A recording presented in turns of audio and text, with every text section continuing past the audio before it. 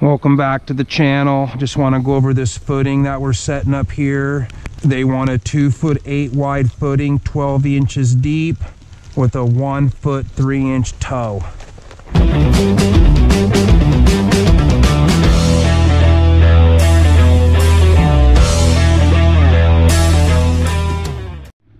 So here's our footing. It's all set up. We're ready for inspection. I just want to go over certain things that you're like looking for when you're digging a footing. Number one, they want it 2'8" wide. Plenty. It's a little bigger on the top. That's because of this granite type dirt. It just breaks away. Okay? This is front of block. So they want a 1 foot 3 toe, which means from front of block to front of footing, that's the toe of your footing, is 1 foot 3.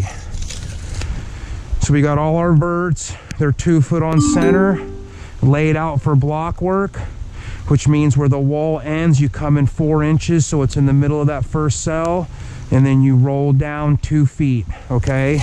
You'll see these people, they'll like string up all this wood and do all this crazy, you know, building to hold the steel up for the inspector. We do what is called, we build teepees. Perfect, holds them up like for the inspector. As we pour, we'll clip and spread. All the way down, we got nice square corners.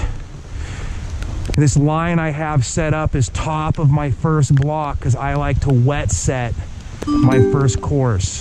So you'll see that in the other video on how to wet set. It makes for a monolithic structure. Boom, tight. I love it. So I'm gonna come over here and go over something with you. You know, a lot of people don't know these simple tools, but this is a pre-tie right here for tying rebar. This is a Yankee or whirlybird. This is how you tie your rebar, like this. You bring this around the rebar, you crank it, you gotta feel that tension. You don't wanna snap it, and then bend it. So there it is, man. This is a full engineered footing set up for inspection. Thanks for coming by the channel. Check out our other video.